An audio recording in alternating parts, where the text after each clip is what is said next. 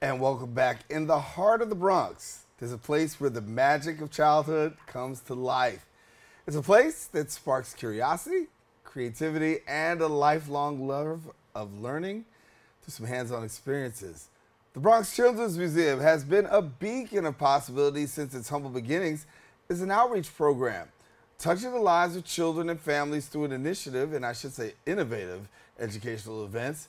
And here now to tell us more is the Executive Director of the Bronx Children's Museum, Denise Adusei. And thank you so much for being with us. Thank you for inviting the Bronx Children's Museum, myself, to represent the museum to your show. Well, look, you've done some great work. We've had some history with the Bronx Children's Museum, and glad to have you here with us. Well, thank you. And so you have a few programs going on, right? You got some things going on. And so I know the Children's Museum has really been a highlight. And for people who come to our borough, they speak so highly of the experience of coming and visiting.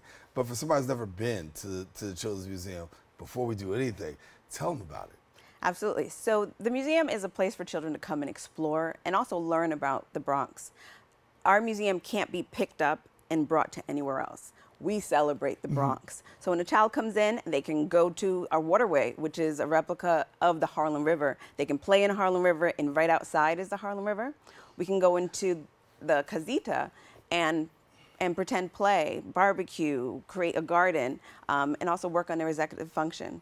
Or we can go into the book bodega and take out a book.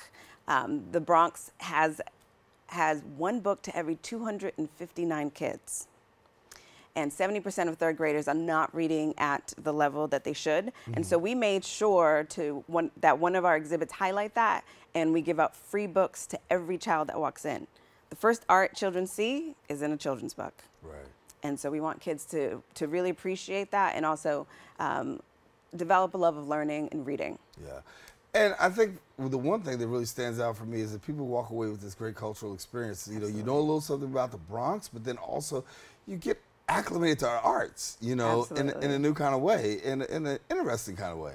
Yeah, so every single artist in our ABC collection is from the Bronx or connected to the Bronx. And so we feature Andre Trenier, who has about 34 murals throughout the Bronx. So we made sure we put his mural inside our museum. We've also worked with him to create a celebration of the Yankees right outside our door as well. So whenever anyone drives by our museum, they're going to see Derek Jeter, they're going to see CeCe Sabathia looking at them. And that was something we worked with the Yankees on. Beautiful, beautiful. And for kids who come in after school, I know there's an after school program too? Yeah, so we're developing that. So we're going to be installing a new tech center, and that's for our older kids. And so that's for them to explore design and digital art. The museum was originally developed for kids who were 0 to 9, but there's a gap between the Bronx Children's Museum and the Bronx Museum. So we want to make sure that our teenagers and our middle schoolers, they know that the Bronx Children's Museum is for them too. We had a wonderful program this summer where we had interns who came in, and one of our interns said, "This was the most amazing experience I've had. I've never been inside a museum. Forget working in a museum." And he thanked us for that experience, and he asked, "Can I bring my little brother next time?" Wow. Yeah, and so the answer was absolutely. That's great. When I think about the Bronx, we think about there's such great parkland that we have. I mean, we're the borough parks. I mean, there's so many parks. But then also with the parks, there's been this talk about environmental justice that's being done, because there's so much injustice being done in our parks. That's another show, another time, all by itself. But the reality is there's this environmental awareness that needs to occur. And I want to talk a little bit about that, because I know that rings true with you as well. Absolutely. So the Bronx is the greenest borough. We have the largest greenest area in New York City, and most people don't know that. But we celebrate that in the museum. When you come in, you can play in our Beavers Lodge and build out a Beavers Lodge. We also have a program called Nature of the Bronx, where we go into schools and we give them and we work with the kids and give them tours of Orchard Beach, Van Cortlandt Park. We bring them to the Bronx Zoo. We bring them to the New York Botanical Gardens. So we're not just giving people a tour of our museum, we're giving people a tour of the Bronx. Right. Because we feel like when children think about their borough, they should be proud of it and they should know what's here.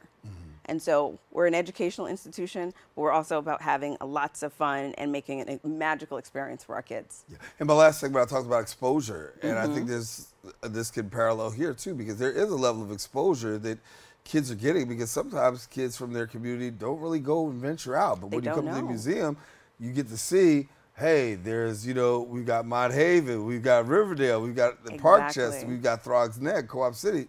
Somebody's going to email me and say I left their I got you. The Bronx. Yes. There's so many parts of the Bronx out there. And we haven't left them out. We haven't left them off at all. So when you come into the museum, you can also go to, we have a map on the floor of the entire Bronx, and you can see all the wonderful places you can visit. So when you come into the Bronx Children's Museum, you're going to learn about our culture here, and you're going to find out where you can go next. Yeah. And we want our kids to know there are so many wonderful opportunities here in the Bronx. We have a vibrant culture, we have wonderful families, and we're a children-friendly borough. Talk to me about this, because I've often said on this show, one of the problems that I have with our educational system is the things that we do. And one of the things we do is we like to cut arts and music, sports. Those are the first things that usually get cut out of the budget. But without the arts, there's so much that people have the, potential to miss. And particularly in the lives of young people who really become stimulated so much by the arts. So the arts is how children learn. So when a child is painting, they're working on the fine motor skills and the strength to be able to hold a pencil and write your name. When a child is putting a puzzle together and also selecting materials, they're problem solving. They're learning their colors, and we're learning our shapes through arts. And so this is how children learn. So it makes sense for us to invest in our museum and invest in the arts, because that's how a child's brain is wired. Right. So painting turns into writing.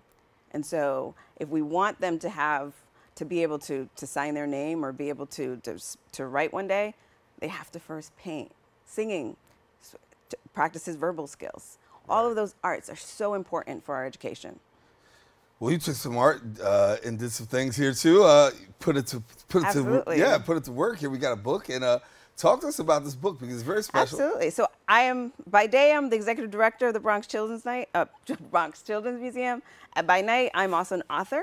Okay. So I just released my first children's book on June 4th, and it's about a deaf girl who wants to dance in Carnival. We know that we have a significant Latin American and West Indian community here in the Bronx. My book reflects that.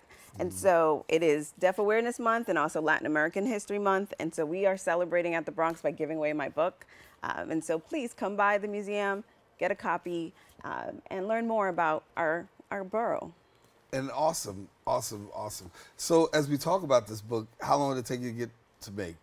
So I signed my book deal in 2019. It took a little bit of time. COVID slowed up a lot of things in publishing, but it was also working with such a wonderful illustrator. It was her first time illustrating a children's book. She's also deaf, and so I wanted authenticity in this book and also giving opportunities to deaf artists. And so we worked together, and we got her first book illustrated out. Amazing. So all you have to do is what? How do they get the book? They can go to Amazon, Barnes & Nobles, any local children's bookstore, and you can find the book there. But I'm really proud. For me, at the museum, we say we exhibit possibilities, illuminate pathways, and celebrate all children. And one way to do that is by being what you say you are, or the possibilities children can be. And so for me, being an artist is very important for kids to see that people like them can be artists, can be executives. And so when you walk into a museum, you're going to see the Bronx reflected in the art and also in the people who work there. So we get the executive, and then we get the author when you come to the Bronx Children's Museum. Absolutely. Denise, it's a pleasure having you. It was a pleasure. Thank you so much. All right, listen, I want you to know, if you want more information, visit the website at bronxchildrensmuseum.org. Encourage you, don't go anywhere. We'll be back coming up with more Open right after this. Thank you.